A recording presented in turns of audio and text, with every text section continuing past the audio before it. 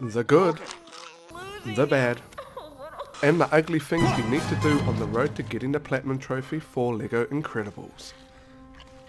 In this video, we will be looking at what this game is, whether it is worth your time playing, as well as the good, the bad, and the downright ugly trophies you need to collect in order to unlock that shiny almighty Platinum Trophy.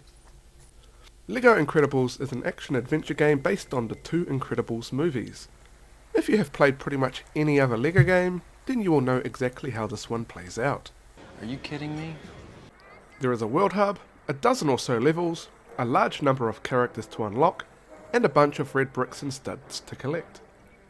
Obviously, this one is set in the world of the Incredibles, so the majority of characters to unlock will be superheroes, as well as a handful of other Pixar characters.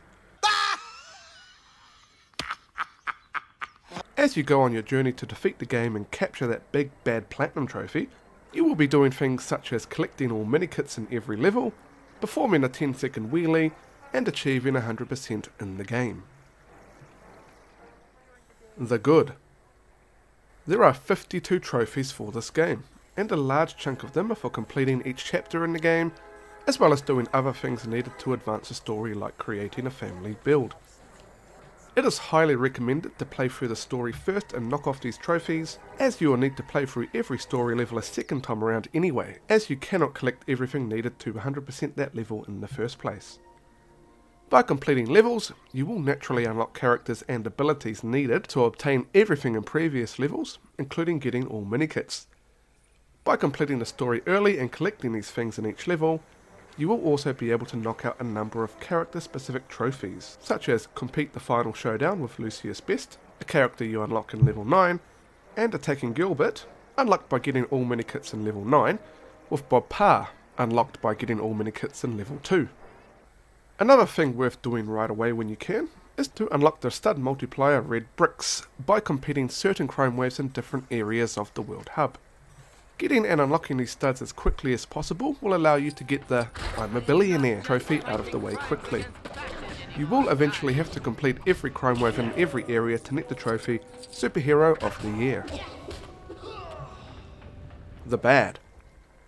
Being a LEGO game, there isn't really any bad trophies, but rather slightly more difficult trophies to obtain. Perform a wheelie for 10 seconds during the hover train hijinks can be quite frustrating, as you need to constantly do one while dodging traffic and flying robots shooting at you. There is a straight part of the road early on, so do try to get it done at this stage. The trophy will pop once you have lasted 10 seconds. Score Incredible in all raccoon encounters during Revelations can also be tricky for some. At this section, you will be fighting off a bunch of raccoons, and you will need to mash a button that appears on your screen quickly to get an incredible score before it disappears. This happens 3 times in the sequence, and you need to do it all 3 times to net the trophy.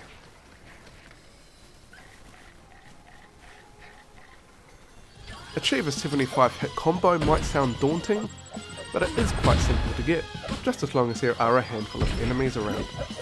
To easily get this, jump up and then stomp down on the ground with square, dizzying the enemies. Here, you can unleash a quick 5-hit combo on a single enemy. Do this with a few more of them until the trophy pops. The ugly. Again, being a LEGO game aimed at children, I wouldn't consider any of these ugly, but one that is a bit frustrating to get is 100% completion. You have to do absolutely everything in the game to get 100%. Such as winning every race, collecting every gold brick, unlocking every character, completing all challenges, and so on and so on. Wow. Doing a lot of these will unlock other trophies too, so this will more than likely be one of your last trophies to get.